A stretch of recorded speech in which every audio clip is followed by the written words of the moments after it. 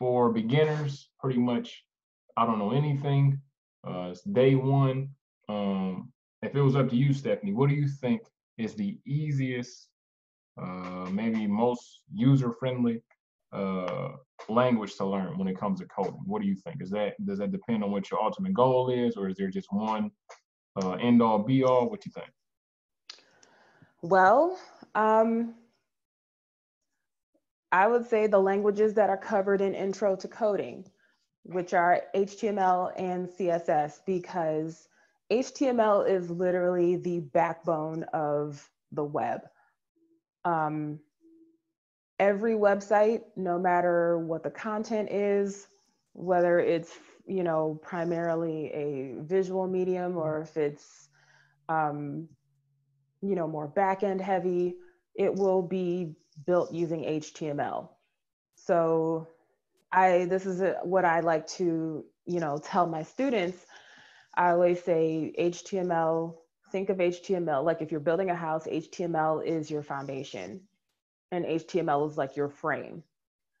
So before you can build walls and paint and install countertops and all of that, you need a foundation and a frame.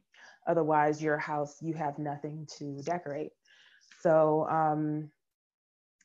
I would say 100% HTML is where, and this is for web development, I will say, because if you're interested in mobile, then that's kind of taking things in a different direction, because web is designed to, web development is designed to work across like multiple Mhm. browsers, like whether you use Firefox or Chrome or Edge or Safari, you know, you're those the languages that you're using are intended to work on all of those Right. browsers. But if you are doing mobile development, you're developing for an operating system, Mm. which is entirely a different conversation, because each, Apple uses iOS and Android uses any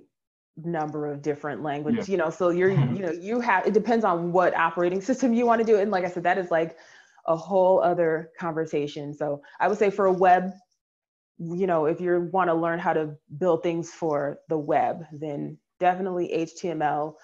And CSS is just good to know because, you know, um, it will help you, it helps you, even if you don't want to be a designer, it's just good to know it because, you know, um, it's just good to have in your tool belt. I know a lot of people try to kind of like look down on CSS, but it's more important than people want to admit.